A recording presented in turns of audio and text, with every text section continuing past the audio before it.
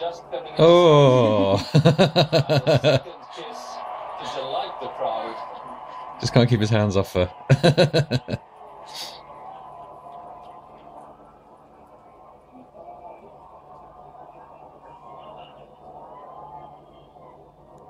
Oh, there we go. The skyline, London, the Battle of Britain Memorial Flight, the majestic Lancaster, flanked by the Spitfire and the Hurricane.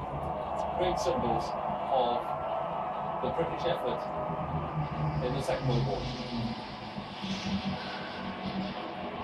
A deep roar as it passes Buckingham Palace here.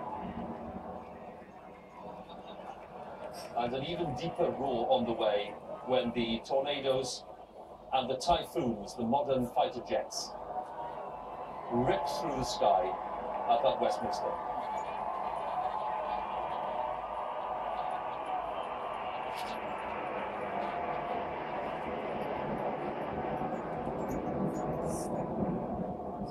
We should get the Red Arrows to do something.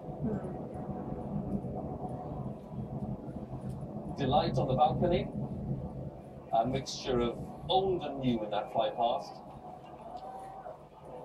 And a reminder too, when we saw the Battle of Britain planes, that of course we're talking here about a royal family that stayed in London during the Second World War.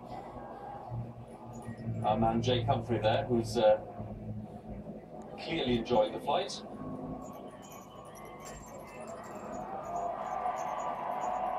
And we'll be talking to Jake a little later in the day and asking him for his impressions of the fly past.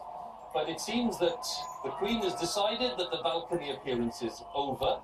Who knows? The couple might re-emerge, so we'll need to be sure that that if they disappear, they're not going to come back. We don't want to miss that. There they are, alone on the balcony again, acknowledging the enthusiasm and the devotion of this enormous crowd of people.